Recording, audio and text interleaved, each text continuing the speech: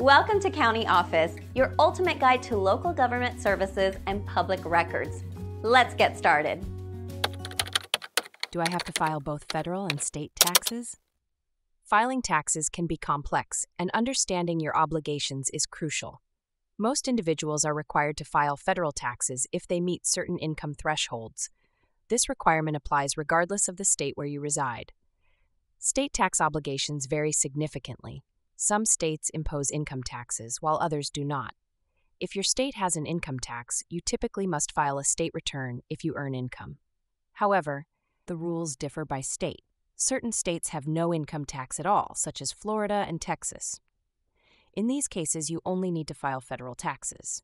Additionally, some states may allow you to file electronically or provide simplified filing options.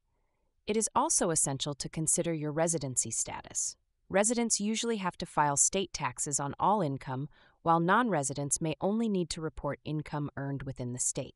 Filing both federal and state taxes can lead to potential deductions or credits.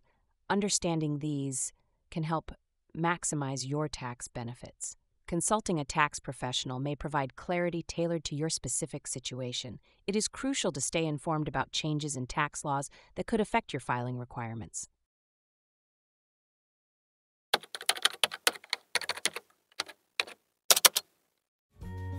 To learn more, check out these links, which you can click in the description below.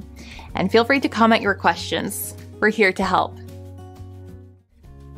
Thanks for tuning into our video. Please like and subscribe and leave a comment below. See you in the next video.